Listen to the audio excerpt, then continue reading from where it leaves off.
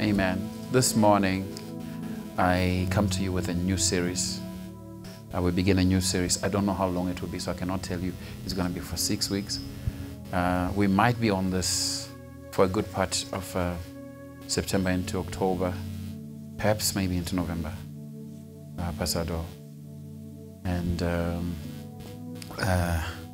this is the most important thing you will ever hear concerning your faith. What we are in, the season we're entering into now, this will be the most important thing you will ever hear about your faith. And you will need to take it seriously, what we're going to go through. This morning is going to be more of a lecture, as this is introductory, as we go into this new series. The series is called The Second Advent. Say the Second Advent. Yeah, we're not talking about Adventists. Say the Second Advent. So the Second Advent, the second coming. Say the second coming. This is going to be very serious, and it's a teaching this morning. So your amens are not required, but your follow through is. You have to pay attention to this. This morning we begin this series with a title, An Open Secret. An Open Secret. Okay? We're going to reveal what is open and what is secret. And a lot of people have a blanket over their eyes, spiritual eyes, and a blanket over their mind, and blockers over their ears that they cannot deduce or understand or comprehend the time that we live in and why we are saved. A lot of people believe that we are saved so that we can do better in life. We're saved so that we can get a good partner. We're saved so that we can build a healthier lifestyle and, live better lives. And that's it. But the enemy has done the best he can to conceal from the world and from a lot of God's children the knowledge pertaining to the greatest event of the ages. If you ask a believer today, they'll tell you Jesus is coming back, but they don't know why. Or the best they can tell you is that when he comes back, there will be no weeping. There will be no pain. There will be no sorrow. But they don't know why there will be no weeping. Or why there will be no sorrow. So the enemy has done the best he can to conceal from the world and to conceal from God's children that it's preached on pulpits. We spend time on pulpits talking about our lives here, talking about our now, and not realize that our future determines the quality of our lives now. How we treat what's coming determines how we live our lives now. Do you understand? If we make our eternal goal the goal of our lives, even our immediate lives at this preoccupied moment will be affected by it, will be impacted by it. So there is a great event coming. There's a great event coming. It's the greatest event you will ever get to witness if by chance it happens in our lifetime. It's not the Olympics. Neither is it the Grammys. I don't know what you consider to be a great event. It's not the coronation of a king. It is not the inauguration of a president. It's not the Golden Globes. It's not the Summers. It's not the FIFA World Cup for soccer lovers. It is the coming of the Lord Jesus Christ. Somebody shout, Jesus is coming back. Jesus is coming back. I told you I'm going to pace myself with this because this is quite crucial. And Matthew chapter 24, verse number 30. Can we read together? Then the sign of the Son of Man will appear in heaven, and then all the tribes of the earth will mourn, and they will see the Son of Man coming on the clouds of heaven with power and great glory. Can you imagine that, Busha? The Son of Man, the sign of the Son of Man will appear in the clouds, and man, humanity will mourn, not rejoice. Somebody shout again, Jesus is coming back. And Jesus is coming back this time with power and glory. Say power and glory. Power and glory. I know we are busy with our lives. We are busy trying to wrap up deals. We are busy trying to sign new contracts. We are busy fixing on getting a better car or getting a good job or getting any kind of job. We are busy daydreaming about our dream wedding. And some cannot wait to travel the world. Some cannot wait until they can leave their mother's house, their father's house. You can't wait to be an adult. You can't wait to get to your next milestone. And we are so preoccupied with these things that we have no clue of what time it is. Now, whenever God prepares to do a work in the earth, pace yourself, man. Whenever God prepares to do a work in the earth, the enemy is always in anticipation of such a move and tries to interject himself in such a way as to conceal, to deceive, to thwart, or render null in people's lives what God has prepared. Ask Jesus in Luke chapter 4, Matthew chapter 4, when he is baptized and the Spirit of the Lord descends upon him like unto a dove, and the voice of the Lord is heard from the heavens crying out, "Behold, this is my son in whom I am well pleased." Afterwards, he's led into the desert to be what? Tempted of the devil. Whenever God prepares to do a work in the earth, the enemy is always in anticipation of such a move and tries to interject himself in such a way as to conceal. He tries to cover up, tries to make blurry, tries to make it difficult, tries to make it difficult for you to decode or understand it. And he will deceive so that as many as can will believe a lie concerning what God is about to do, or he will do his best to try and antagonize you and frustrate you, to try and thwart what God is about to do, or render what God is about to do of no importance. And a lot of people are ignorant of the imminent return of our Lord Jesus Christ. We all have heard that Jesus is coming back. We sometimes do say it. You may post it on the internet. You may open up your mouth and say it one time, or you may read it in the Bible, but a lot of us are ignorant of the truth that Jesus is coming back. And that ignorance is seen in our lack of preparedness. If you knew Jesus is coming back, it would show in how prepared you are. If you knew Jesus is coming back, you would cease from being complacent. You would cease from needing somebody to pat you on the back in order for you to serve the Lord. If you knew Jesus is coming back, if you truly knew that Jesus is coming back and were not ignorant of it, you would cease to have excuses. Every excuse you have, you would put it down.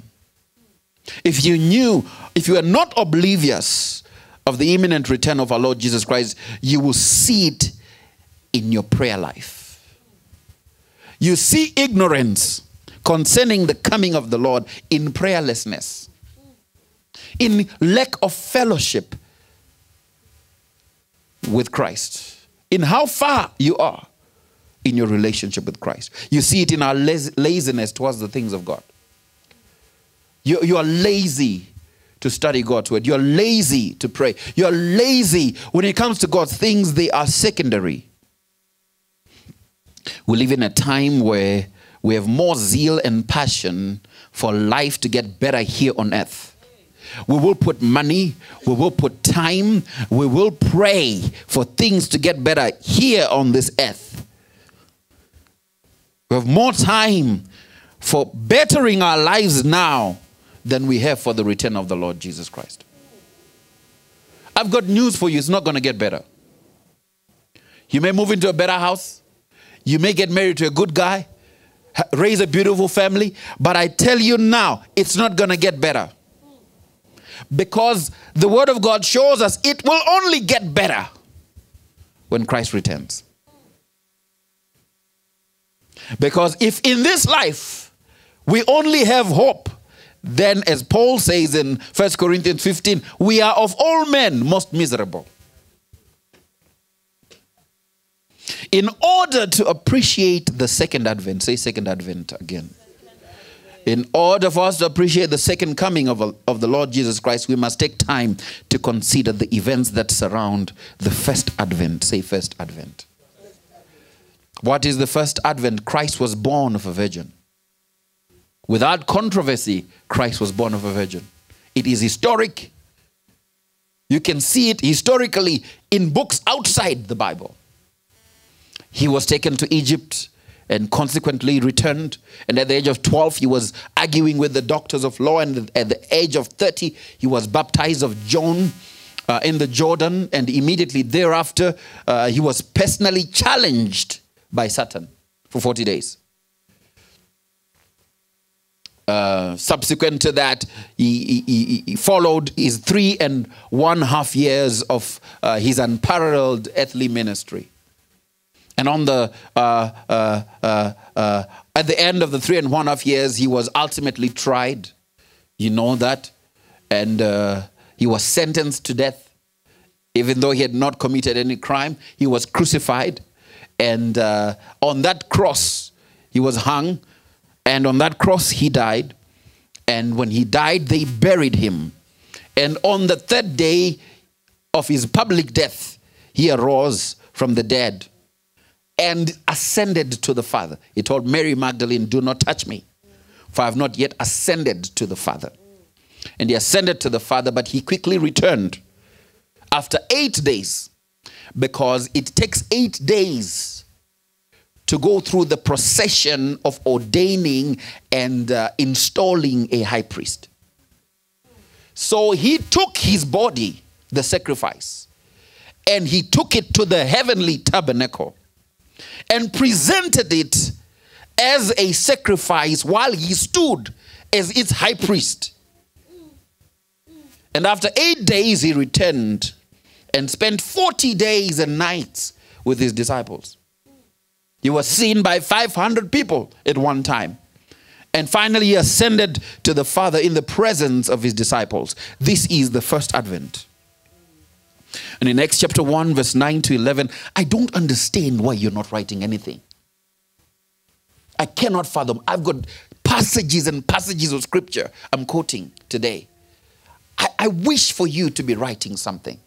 You are not that smart. Trust me. You ought to be writing something. In Acts chapter 1, verse 9 to 11, it reveals, now when he had spoken these things, while they watched, say while they watched. What were they doing? They were watching. They were not sleeping. Their eyes were opened. He was taken up, and a cloud received him out of their sight.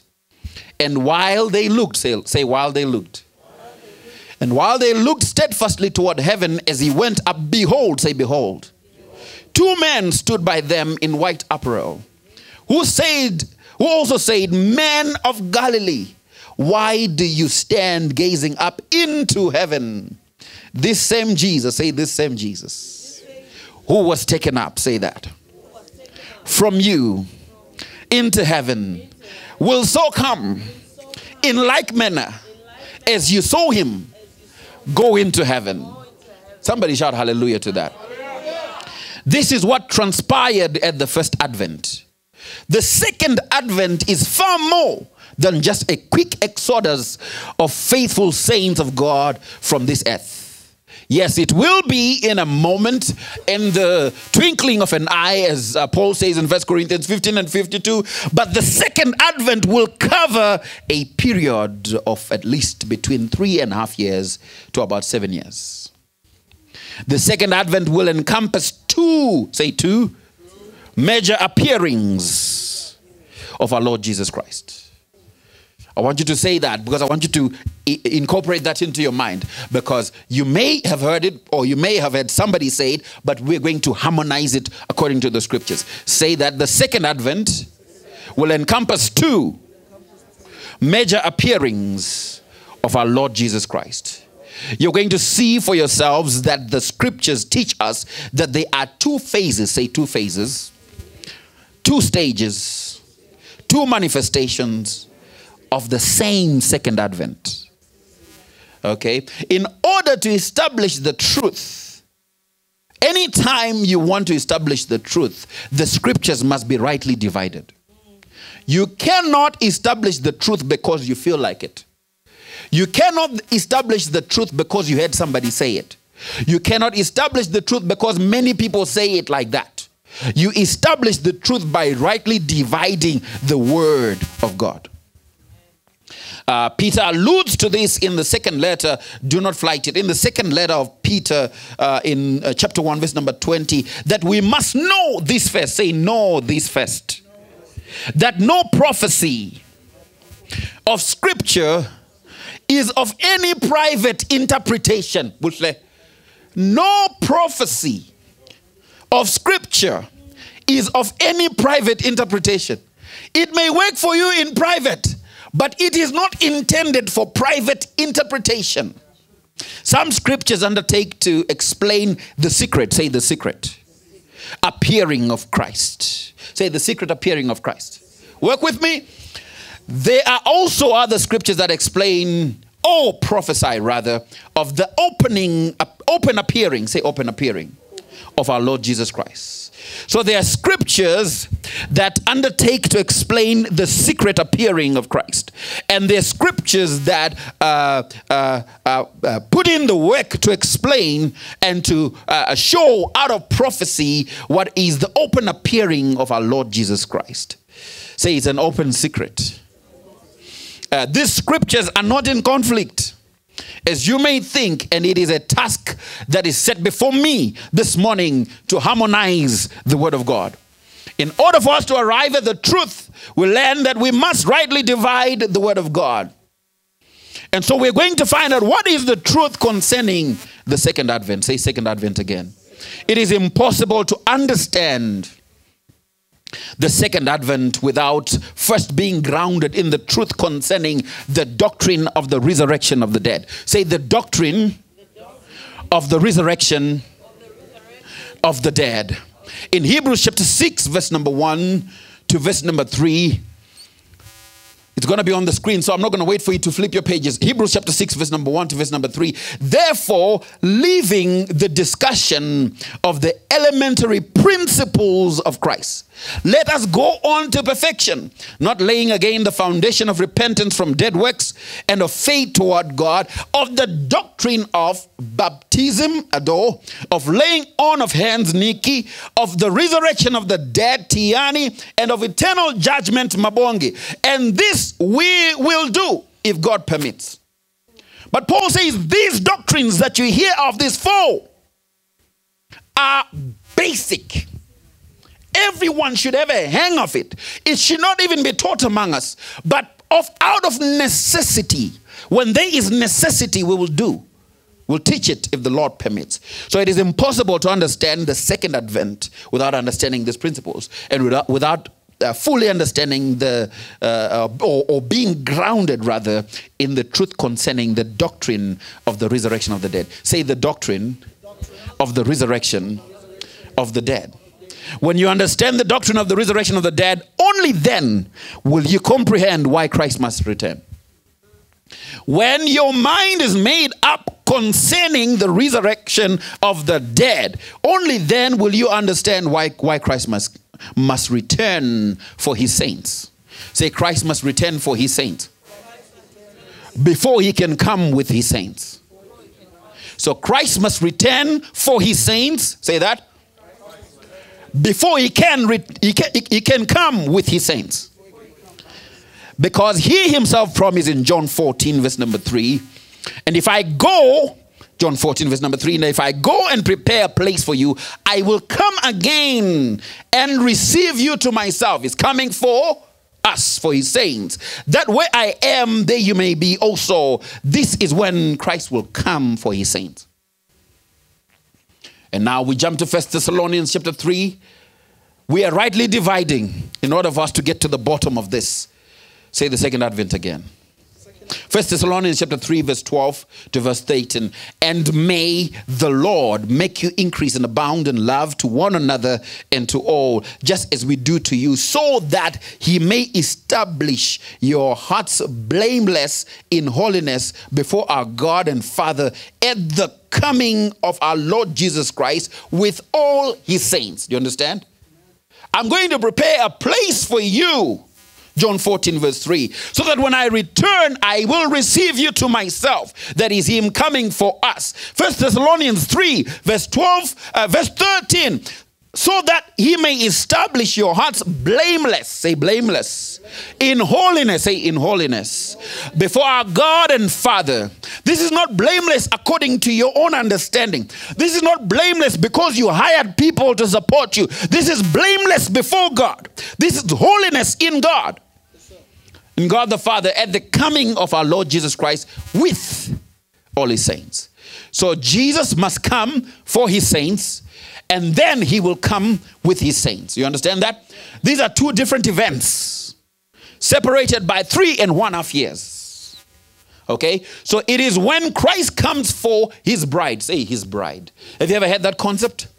It is when Christ comes for his bride that we have the secret appearing of Christ. Some call it the rapture. In 1 Thessalonians chapter 5, verse number 2. For you yourself know perfectly that the day of the Lord so come as a thief in the night. When you get a chance, put this in your notes. When you get a chance, read the entirety of 1 Thessalonians chapter 5. You yourselves know perfectly that the day of the Lord will come as a thief in the night. He harmonizes that as John the apostle records in the Revelation, the 3rd chapter and verse 3. Remember therefore how you have received and heard. You've not just received it, you've also heard. Hold fast, say hold fast. And repent. To hold fast, my brother, is not to hold every now and then. It's not to hold on Sunday morning. It's not to hold on Thursday. It is to hold and glue up your hand. Tie your hand and do not let go. Let your hand be permanently holding fast. And it says, repent. Repent, turn from your wicked ways. Therefore, if you will not watch, I will come upon you as a thief. I told the church on Thursday in our Bible class that the Lord will come as a thief in the night to those who are not watching. If you are not holding fast, it will be a surprise. If you have not repented, it will catch you unawares. If you do not watch, he will come upon you as a thief. And it says, and you will not know what hour I will come upon you. It is then when Christ comes for his bride that he comes as a thief in the night. You understand? And when he comes for his bride, the world will not be aware at the time that the bride of Christ has been caught away. I know movies portray a certain picture, but do not listen to that. Then approximately 3.5 years after that, in that period, the 7 plagues of Revelation, the 7 plagues of the wrath of God will have been poured onto the earth. Do everything you must. Seek the Lord while he may be found. Hold fast and repent. Watch and pray, lest the day of the Lord catches you like a thief in the night, because if it does, you must endure the 7 plagues of the wrath of God that will be poured upon the earth.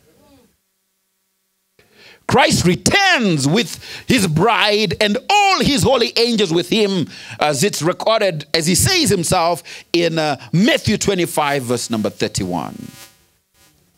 When the Son of Man comes in his glory and all the holy angels with him, then he will sit on the throne of his glory. Did you see that? When the Son of Man comes in his glory and all the holy angels with him, then he will sit on the throne of his glory. This is when we will have the open appearing. Say open appearing. When every eye shall see him. Revelation chapter 1 verse 7. Behold, he is coming with clouds, and every eye will see him, even they who pierced him, and all the tribes of the earth will mourn because of him. Even so, amen. Can you say amen to this? Amen. How will those who pierced him see him?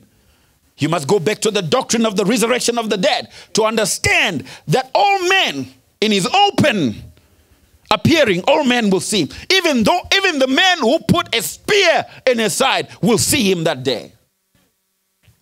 Then in Matthew chapter 24, verse number 30, then the sign of the Son of Man will appear in heaven, and then all the tribes of the earth will mourn.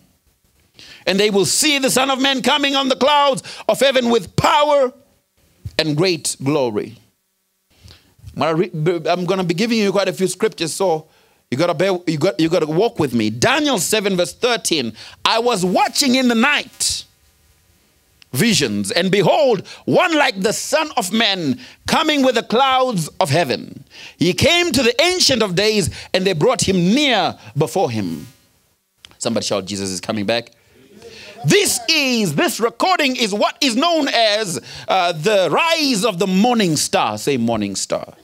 We love to sing songs like you are the Rose of Sharon, you are the morning star, but we don't understand what it means for the morning star to appear. When the morning star shines, this is just prior to sunrise or the breaking of the day. While it is still night, the morning star will appear. Paul says in Romans 13 verse number 12, the night is fast spent, Tiani. The day is at hand. Therefore, let us cast off the works of darkness. If you're hearing the sound of my voice, you must cast off the works of darkness today and put on the armor of light, because there is a day coming while you yet are in your slumber that the morning star will rise before the rising of the sun. And if you do not see it, you will have missed it.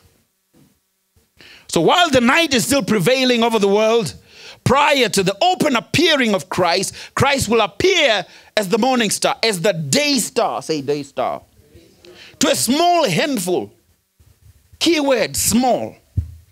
To a small handful. I got news for you this morning. The majority is wrong.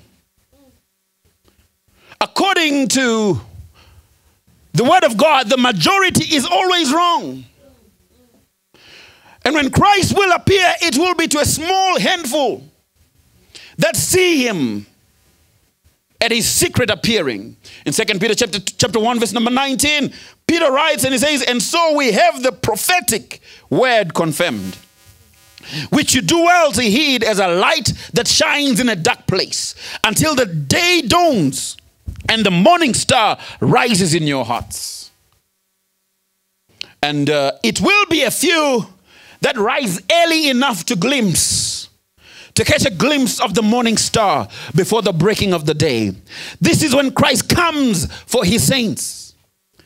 And may it be that you're not too tired on that day. May it be that you're not too caught up in the things of this world. May it be that you're not weary. Your heart is not weary because of what men do. Your heart is not weary because of what money can do to you. But that you are waiting, and that you are holding fast, and that you are seeking the face of the Lord. This is when the bride of Christ is caught away. And then in 1 Thessalonians chapter 4, verse 13 all the way to 18, Paul writes to the church at Thessalonica, and he says, but I do not want you to be ignorant. Say, don't be ignorant. Don't be ignorant, brethren, concerning those who have fallen asleep, lest you sorrow as others who have no hope. For if we believe that Jesus died and rose again, even so God will bring with him those who sleep in Jesus. For this we say to you by the word of the Lord. Say, by the word of the Lord. We speak what we speak by the word of the Lord, that we who are alive, say we who are alive, and remain until the coming of the Lord. Come on, say it.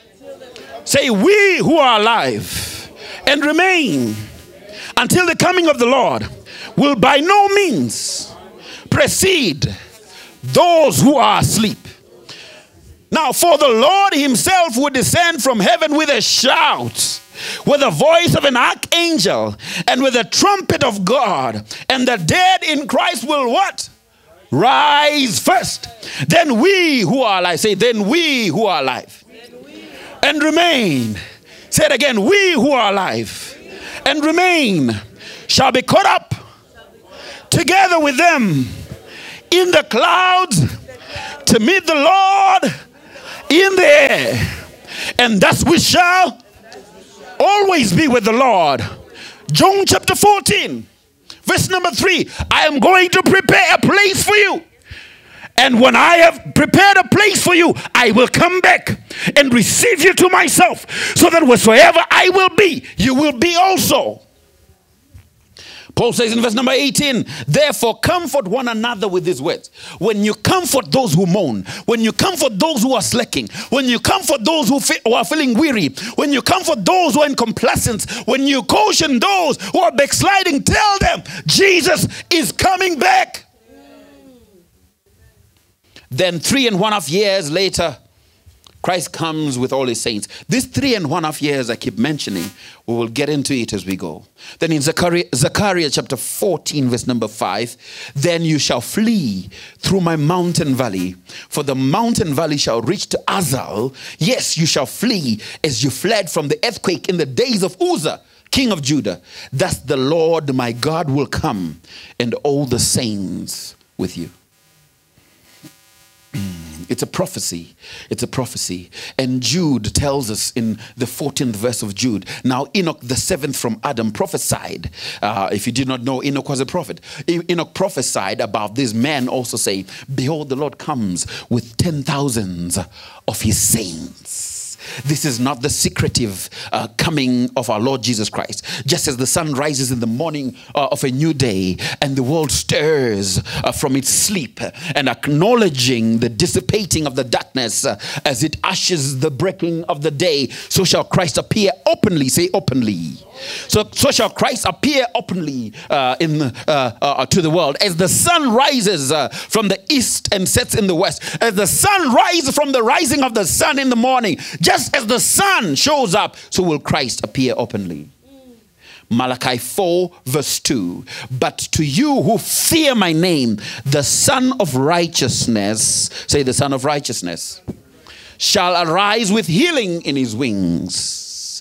Christ is both the morning star, which is the day star, and he's also the Son of Righteousness. So Christ is the morning star. Say morning star. He is the day star, which is the same thing. And he's also the Son of Righteousness. S-U-N. Say the Son of Righteousness. So he is both. Christ is both. And so he comes as the morning star before the breaking of the day. And a few will see him at that phase. Say a few. Say, I want to be in that number. Say, I want to be counted amongst the few. This is when he is also appearing as referred to as the day star. But when he comes as the Son of Righteousness, say the Son of Righteousness. When he comes as the Son of Righteousness with healing in his wings, it is then that the world is made aware that the second advent has transpired. We do not cover up the resurrection of the dead and blanket it with fairy tales that have no basings of scripture, but we harmonize the scripture, and this we will also do concerning the second advent. I must make this plain. I'm done, because I've got 1 minute left there. I must make this plain. That the message I'm sharing with you today is not a new message. This is, or this was, the message of the early church. It is the hope of our salvation. Because without the promise of Christ returning, there is no reason for us to gather. I'm going to give you a bit of history before I close. In 1830 in England, it was reported that a woman by the name of Margaret MacDonald prophesied that there would be 2 phases to the second advent. But we do not preach a vision or a prophecy, even though it stands alone as biblical doctrine. But when a prophecy or a vision harmonizes with the scriptures, then that prophecy or vision is indeed valid, can be validated as true. In 2 Peter chapter 1 verse 16 to verse 19, for we do not follow cunningly devised fables We did not follow cunningly devised fables when we made known to you the power and coming of our Lord Jesus Christ. Say the power and coming of our Lord Jesus Christ. Peter says we did not follow cunningly devised fables when we made known to you the power and coming of our Lord Jesus Christ, but were eyewitnesses of his majesty.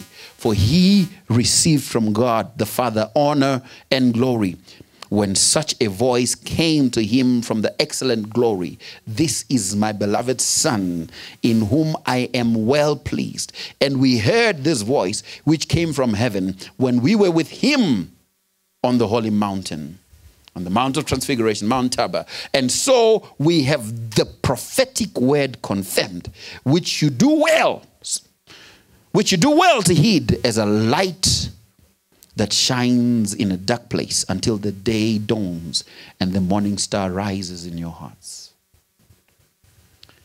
If this woman in England did indeed prophesy that there would be two phases of the Lord's coming, as we're going to zoom into the scriptures, Caleb, please help.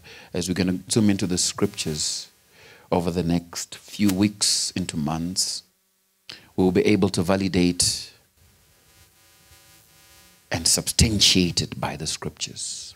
Isaiah 8 verse number 20 says, to the law and to the testimony, if they do not speak according to this word, it is because there is no light in them.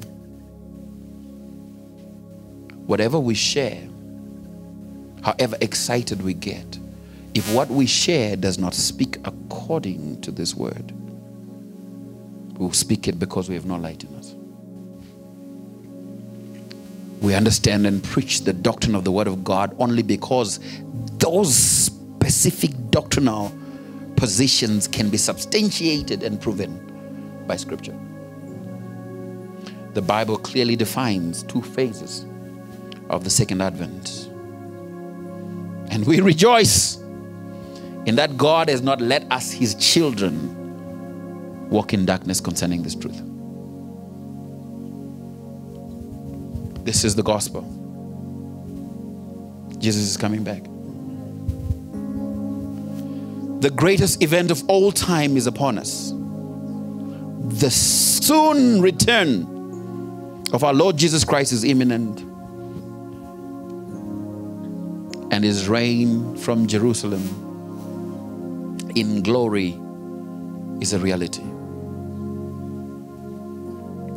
Now Jeremiah records in chapter 3 verse 17, at the time Jerusalem shall be called the throne of the Lord. Say the throne of the Lord. Rather say Jerusalem shall be called. Come on, say Jerusalem shall be called the throne of the Lord. And Jeremiah records, and all the nations shall be gathered to it, to the name of the Lord, to Jerusalem. No more shall they follow the dictates of their evil hearts.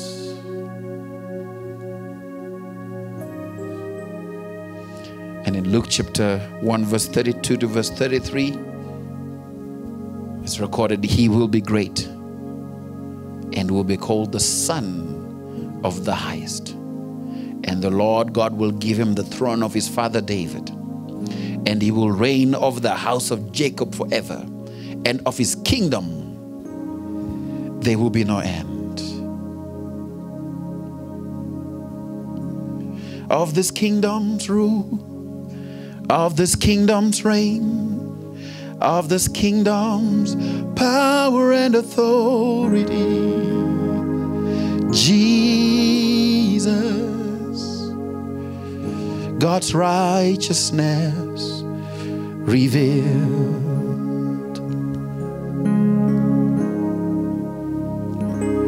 Of his kingdom's rule, of this kingdom's reign, of this kingdom's power and authority, Jesus, God's righteousness revealed. Of this kingdom's reign, of this kingdom's rule, of this kingdom's power and authority. Jesus, God's righteousness revealed. Can you stand?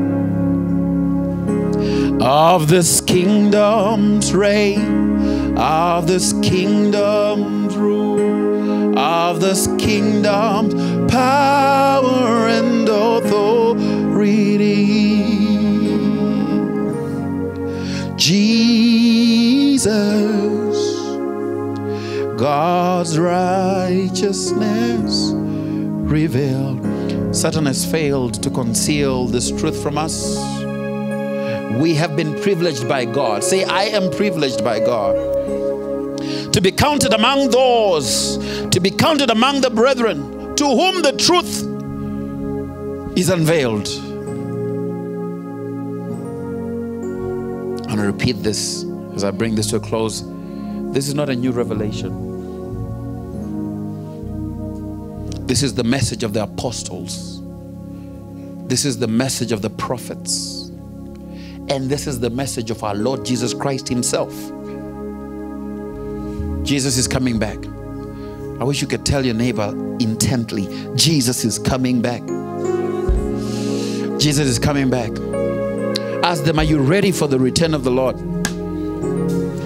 The reason we come in week in and week out, the reason why we fellowship is in preparing, in readiness for the return of our Lord.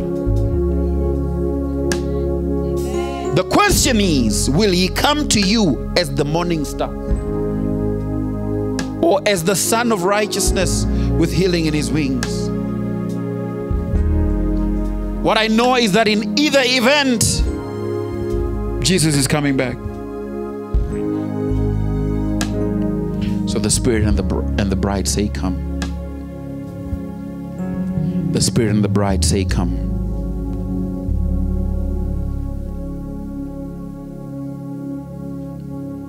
The Spirit and the bride say, come. The Holy Spirit agrees with the church and say, even so, come, Lord Jesus. The church should live its life. When I say the church, I'm not talking about this church, I'm talking about you. You should live your life with a posture that says, come, Lord Jesus. We see the houses, we see the money, we see the jobs, we see the children, we see the spouses, we see the life that we desire to live. But that is set aside. It is secondary to this. The Spirit and the bride says, come. This is the gospel. How you relate with your spouse should be screaming, come, Lord Jesus. How you raise your children should be shouting, should reflect, Jesus is coming back. How you serve, where you serve, wherever you go, you should be in agreement with the Spirit. We witness to others to come to the saving of their souls because the Spirit and the bride says, come, Lord Jesus. Even so, come, Lord Jesus. Stretch out your hand. You've been complacent too long. You've been caught up in yourself too long. You've led your life your own way for too long. I know you pray, but take inventory of your prayer life. It's about what you can get out of God. But this is time for you to begin to align with the agenda of the King, the agenda of the gospel. This is the gospel. This is the purpose of your salvation, that you may lead a life that is saying, even so, come, Lord Jesus. And as you do that, listen to me, God will send men and women that will come through you so that they may too be in agreement with the Spirit and the bride.